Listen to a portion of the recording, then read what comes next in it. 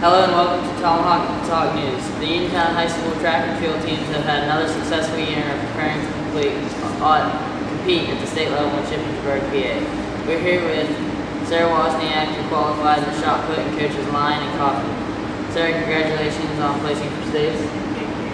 How long have you competed in track and what other sports do you play? I've done track for 3 years, not sophomore year, and I play volleyball. This year you broke the school's shot put record and then continued to break it again and again. Tell us what setting this record has meant to you.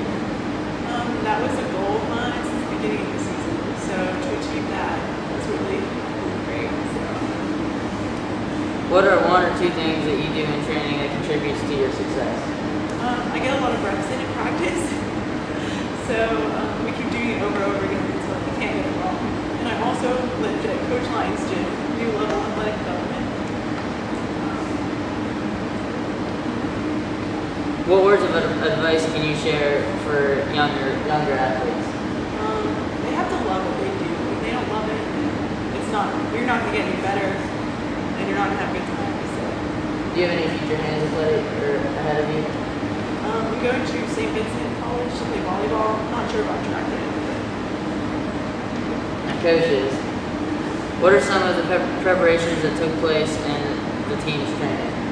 Coach, I'll let you handle that. Well, Sarah came to me as a 9th grader, weight training for volleyball, and actually she trained consistently for 4 years, and she's paying off for her right now with her shot put. Can you speak to the determination and drive that Sarah has demonstrated in her sporting endeavors? Take that one. No, I think Sarah's she's a great role model for anybody out there that's looking to really pursue what they want to pursue.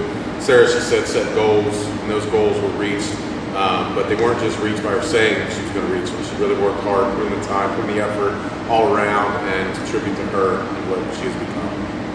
What was your guys' reaction when Sarah broke the record and qualified for states? School record, she broke it numerous times. You can tell when she puts one out there and measure it. She's going to confidence, say she's going to like this one, and then go from there. Yeah, I think, like I said, Sarah's one of those girls and athletes in general that wants to keep getting better. It's not just she's satisfied with where she's at, and that's only going to help her later on in life, because she's never going to be satisfied wherever she is, and she just keeps pushing herself even more and more. So it's a tribute to her, and again, anybody that's interested in track and field, not just track and field, but volleyball, anything, her working with Mr. Lyon in the off season really helped change everything that she did, and just her determination throughout the season and whatnot has allowed her to reach her goal. Thank you guys for sitting down with us today. Coming up next on Tomahawk Talk, we'll sit down with Josiah Davis, who will also be competing at states. Joining us today to answer a few questions is Josiah Davis, who will be competing at states in triple jump. Was it difficult to manage playing both soccer and football this year? It wasn't too bad. Both coaches were very cooperative. I was dedicated to both sport. Definitely made it happen. Got the practice in I needed. What was your reaction to placing second at Whips? It was definitely an honor. I've been working hard towards that goal. I've always wanted to go to states. Place second was definitely something I'll always remember. It would have been nice to get first, but second's all right.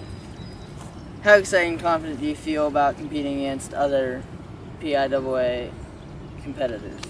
Like I said, it's a really big honor. I'm really excited for the competition. Nice to see new competitors and new people from different places. It's going to be tough, though. It's definitely going to be tough. You decided to play football at Slippery Rock University in the fall. What will you be majoring in, and what was the deciding factor in your selection of sport and school? I am going to be majoring in criminology. I was planning on going for athletic training, but kind of decided away from that, so kind of fell on criminology. I've always wanted to play soccer in college, but I guess football worked out first, so we're going to go with it and see what happens.